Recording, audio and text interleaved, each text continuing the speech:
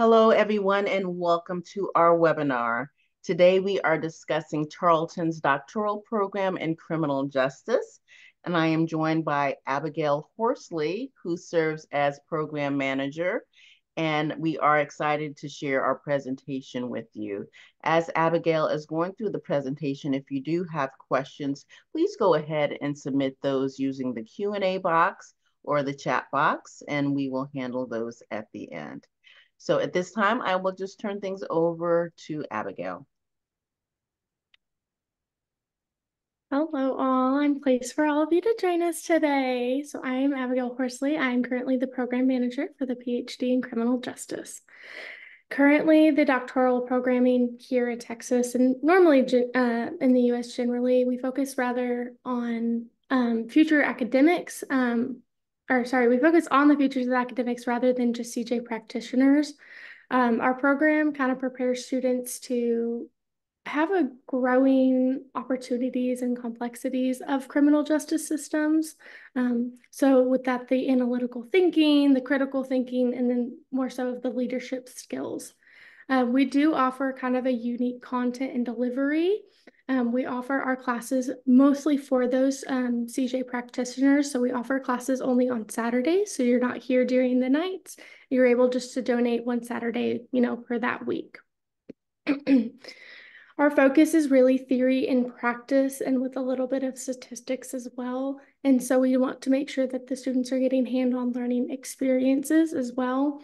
And so with that delivery, we do a cohort-based model and we have about 10 students per each year within the cohorts. So the degree plan has recently changed. This is the new year that we're implementing. We have about 52 credits rather than a lot of other schools that have about 60 or above. Your phase one will be completing the core requirements with a GPA of a 3.45. So that's going to be 43 hours worth of basic coursework to get you to that doctoral level. Phase two is preparing for your preliminary exams, otherwise known as comprehensive exams. Those are worth 1 credit, and that would be 1 semester worth. And then phase three, obviously, is going to be your dissertation research, which can be up to 9 hours. So this is where you're going to get with your committee and your professors who have been working with you side by side during phase 1 and 2 and starting that research and completing your research while defending that so you could become finally a doctor. The timeline for completion is still 4 years. 2 courses for your first year in the spring, summer, and fall. 2 courses for the next year. Year 1 and year 2 are getting those courseworks out of the way, as well as year 3 is where you're going to start finishing those courseworks, but working towards those comprehensive exams. And then your dissertation will start, leading you in with those final semesters of just being able to focus on those. Currently, our application package is a personal statement, just something for us to get to know you. We are currently waiving the GRE scores this year, so there is still time to apply. We require 3 letters of recommendation, a professional resume, and then obviously a thesis or a writing sample. If you didn't have a thesis in your master's, we would just prefer something like a capstone, anything that can prove your writing skills. And then as well as an interview with our PhD admission committee. So that way they get to know you, you get to discuss, what makes you, what would make you flourish in the program, why you're interested in our program, as well as getting that networks already with those admission staff. So admission standards is just something also for grad studies within the higher education realm. So official transcripts for undergrad and master level of coursework, including the conferral of a master's degree in criminal justice or something closely related. Your master's should have that thesis or something of a writing product. So capstone papers, if you didn't do the thesis, a professional research paper, as well as the minimum 3.3 GPA for all your master level coursework. So priority application deadline has already passed, which was February 1st, but we are doing a final application deadline of May 1st. So if you submit an application before May 1st, you still have time to complete all of those requirements that I previously had mentioned before the end of that month. So if you wanted to continue in the fall, you would have that time. It would change for next year if you're looking to be admitted for fall of 24. Those dates would just stay the same, but it would just be, 25. Those dates would just move to 25 rather than 24. And then here's my contact information, my phone number. If you call me, I'm very bad at answering the phone, so try to shoot me an email if I didn't get back to you via phone. I'm always on it. My email is cjphd@tarleton.edu. Quick, easy. I can get my answers for you pretty quickly that way. If I don't know the answer, I'll definitely have somebody reach out to you that does. Thank you so much, Abigail. And to our live audience members, if you do have questions, please go ahead and submit those. You can use the Q&A box or the chat box, and we'll have Abigail answer those for you.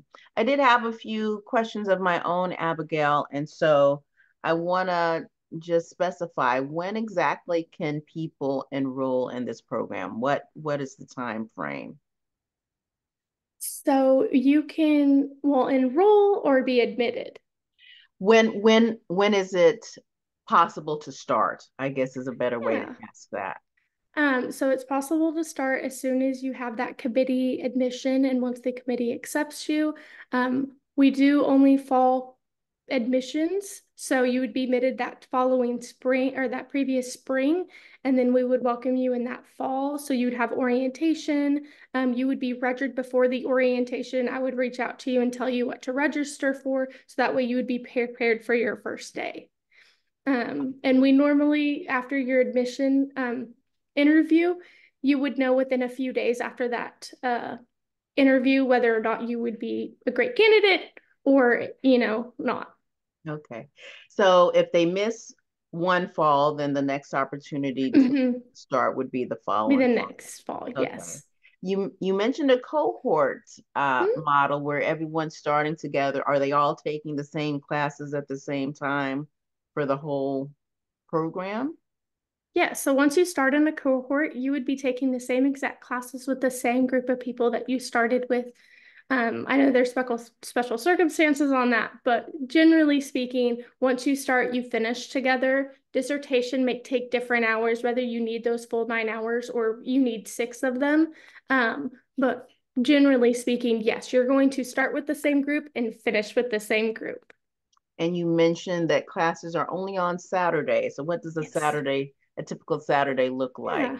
for a So student? typical Saturday is going to start at believe it's 9 a.m. now. I think they moved it from the 8 a.m.s to 9 a.m. Saturday until about noon, and then you get an hour lunch break and you'll start from 1 to 4 again with your second class because you're only doing 2 classes.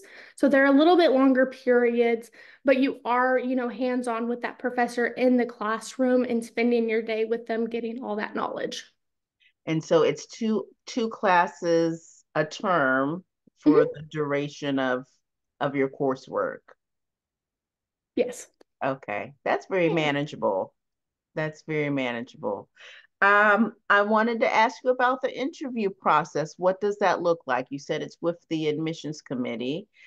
If you're able to share how many are on that committee and how long the interview is, what the format of it is. Is it in person? Is it virtual? So we do offer in-person interviews or via Zoom. We typically do via Zoom because some of the faculty are still based out of Stephenville, and this is only based out of Fort Worth. So you would only have classes on the Fort Worth campus. And so it would just depend on, if you're going to be able to come in, or we'll just do it via Zoom if that makes it better, if you're out of state or anything like that. you would meet with three of the committee members. Sometimes it's just different faculty members who teach the PhD classes. Normally, it's at least the department head for sure. They'll grade you, they'll talk you through your transcripts to ensure that you, excuse me, they'll talk you through your transcripts to make sure that you've met like you've taken a statistics class, you've, completed something worth that you can do research and you have the writing skills. Do you have background in criminal justice? Is your previous master's degree in something related to criminal justice? So they get to know you firsthand. You get to know what they're kind of about. Excuse me. And so you'll just be able to kind of talk through with them. And then this gives you a little bit more of an insight on the faculty side of the program as well. Yeah, thank you for that. Well, you raise an important point because for students who are enrolled in this program, they do need to be in a position to physically get to Fort Worth on Saturdays and be able to spend the day with us. So that's an important consideration for people. So thank you for that. Okay, you also mentioned recommendation letters. Where are there any suggestions or advice on who should be writing those, where they come from? Is there a preference for the type of recommendation letter? I would say we definitely look for at least 1 to 2 professors and maybe 1 to 2 like supervisors. Since we are looking at CJ practitioners, so somebody who's actively in the workforce, whether that's a police officer, higher up in the police systems, correctional officers, we do like to see something from maybe their, supervisor just to kind of give a background of not just academics, but how are they in the real world too. Yes. And so we require the 3. It doesn't hurt, if you send in 4 or something like that. All is welcomed, and we will go through all of them. Okay. We've got some audience questions here, and someone's asking, how long after they've received a master's can they apply for the doctoral program? And it's actually, I would imagine, right away, as long as that master's degree has been conferred, they would be, and they've got a bachelor's from an accredited Yeah. institution, they are in a position to qualify for the program. Yeah, so currently this spring, we've had a few students who are finishing up their masters this spring, and they're welcomed in this fall as well. So you could be actively, in your graduating semester and still be able to be admitted pending we received that, official what transcript that shows Yes. that you were conferred with a master's degree in something that criminal justice related field. Yes, yes. Well, and thank you for that because that's important. It's similar to what happens on the master's side, where you might have Mm-hmm. someone who's graduating with their bachelor's in the summer and they start grad school right away in the Mm-hmm. fall. And so all we would need is that transcript uh, providing proof that that bachelor's degree was conferred. So thank you for that. And then someone's asking, can you enter the doctoral program without taking a thesis course? So if you haven't previously taken one through your master's, if that is what you're referring to, then we would accept, that professional paper or a research paper, something that you worked kind of hand in hand with a professor if your master's didn't have a thesis. Now, for the doctoral program, no matter what, you're going to have to take a thesis. You're going to have to do a thesis. But if you're referring just for the master's, it's not required, but we do want something of a professional, academic paper. So if someone were submitting something that's not a master's thesis as their writing sample, does it need to be a certain length? Or are there any minimum requirements for that? We don't necessarily have any minimum requirements on it. We really just look for that writing sample. So if it's something that had a capstone rather than, I know most of the time if you don't have thesis, you have a capstone. So if it's something from your capstone class that you had to write about, just as long as it's within that master's level, it's not something from the undergrad term. Okay. Someone's asking how long will the GRE scores be waived as an admissions requirement? Because they probably wouldn't start until fall of 25 at the earliest. I don't think we have a full answer whether or not they're going to be waived right now. But we are looking to potentially continue that on into the next year. But I mean, if you shoot me an email, I'm more than gladly to get with the committee at any time to kind of talk about that because they would also be finalizing that too, besides just with grad studies.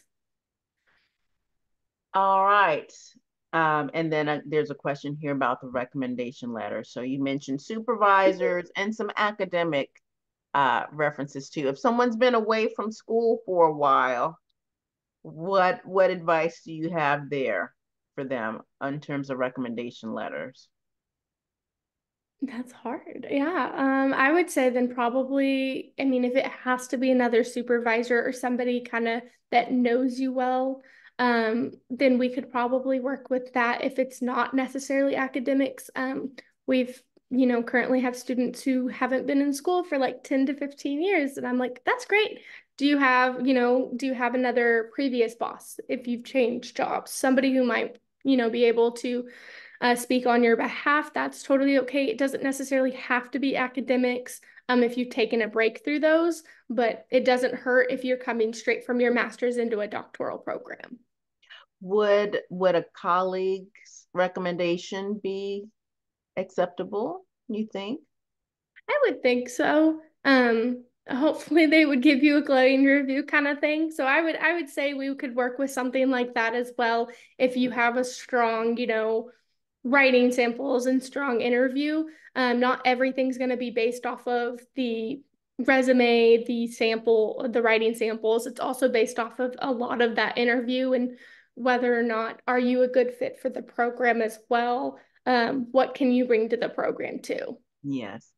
So a large part of your job is assuring people through this admissions process. So once they are complete, meaning they've submitted everything that you've asked them to, the writing sample, their transcripts, the personal statement, that type of thing.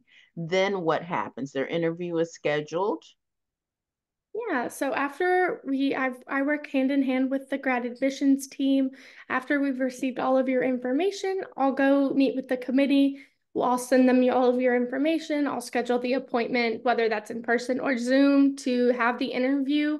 You'll meet with them. After your interview, we have maybe a week or two to kind of turn around to see, the admission process. But once you've been admitted, I'll reach out. Grad Studies reaches out. We tell you these are what you need to do. This is how you enroll, whether or not you might need leveling courses if you don't have like a master statistics class or something. Um, we would get you in the leveling courses into the summer so that way you could at least continue in the fall and you're not set behind a whole nother year. And so I would be your kind of go-to person for that, end of May to beginning of August. And then you would get with us for orientation. I would send something out and then you would start classes like August 17th. So it's a not a long process. We try to do this pretty quick for a lot of people because we know that they're working, they're actively doing something. And so we want to get them kind of set in stone about what's going to happen with their future. Mhm. So you had mentioned leveling. Yeah. What have you seen in terms of what someone might be asked to do? And for those who do not know, explain what leveling means. Yeah, so leveling courses are kind of a requirement if you don't have enough in something for your master's. And so say you don't have you're not getting a degree in necessarily criminal justice, maybe something similar, but you didn't take a master's level statistics course because we require a master level statistics course or a master level research course. Well, we could still look at your application and see that you're a great fit, but we may require you to take a master level, so not a doctoral level, but a master's level statistics class over the summer or a research level class over the summer to maybe help improve those writing skills because you didn't have a writing class in your master's. And so we would work kind of hand in hand with you and a specific professor and get you in that leveling course where if you completed it with at least I think it's a B or higher right now, then you would be able to, maintain your admission status for that fall. Now, if you are admitted unconditionally, unconditionally, so if you have that leveling course, but you decide you want to take a break and you're like, I will work on it through like the fall or that next spring, we can always push your admission date to that next fall. So if you were coming in this fall and you needed a leveling course, but you didn't want to take it yet, then we would just be able to push you off until that next fall. You may have to do another committee interview just to ensure that everything is on track, that you did take the courses, and then you would be able to be admitted. Okay. Is there any information you can tell us about the orientation? Yeah, so orientation is kind of a newer thing that we're doing. This is only like the second year we're going to have a big orientation. So you come in, I'll have a bunch of swag for everybody, nice little stuffs to give out. You'll meet with a lot of the faculty members as well. We walk you through the whole campus in Fort Worth. So you get to see the building where everything is, where like I'm located, where your faculty members will be located, classrooms, libraries, cafe, all that kind of fun stuff.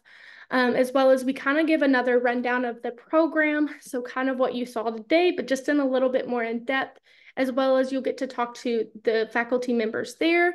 You'll get to meet them, the ones that you didn't meet on the committee panel, as well as kind of like what expectations are going to look like in the future, funding wise, those kinds of things. So we'll get into the nitty gritty more at that orientation. Fantastic. Has a date been set yet for that? Yes, I believe that is going to be August 8th. Okay. I think that's the Thursday. Okay. So August 8th. So we look about 2 weeks before school because we know everybody's working, and we want to have an ample, time to make sure that everybody can come together. We get everything. We have pizza, we have drinks, kind of stuff. So we kind of treat them out for their first time at Tarleton. Yeah, well, rightfully so. And would that be an evening event? We're looking for the day since we do have tours coming. We have some people coming from Stephenville. So we do look for the day. So that way we can ensure that they get all of their questions answered that day of, and that way they're ready for classes in that next 2 weeks. Thank you. For those who are planners, they will appreciate that information. So thank you so much. Well, Abigail, I'm not seeing any further questions from our live audience members. Are there any final words to the program prospective students before we close for today?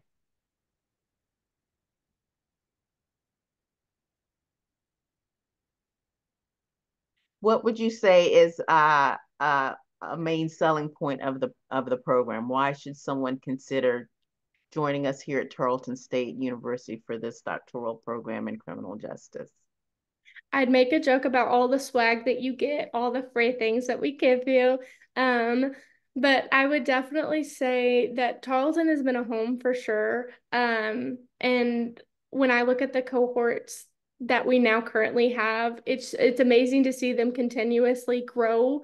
Um, they have done things that, a lot of them didn't think were going to be possible. And this program's only 5 years old, and we're graduating our first doctoral doctor this spring. So we're so excited for them. And so it's just continuously growing. And we just, hope and pray that we have more people come. We're so excited. We're always willing to answer those questions for anybody, or, just even help out if this is not right for you. And you decide after your application or interview and you're like, maybe this isn't for me. We can even help you kind of direct maybe somewhere that might be better for you. So it's not always a bad thing.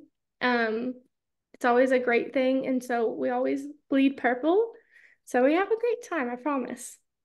Well, and it's good that you mentioned the cohort model again, because that really is the Mhm. sweet spot and the key to success.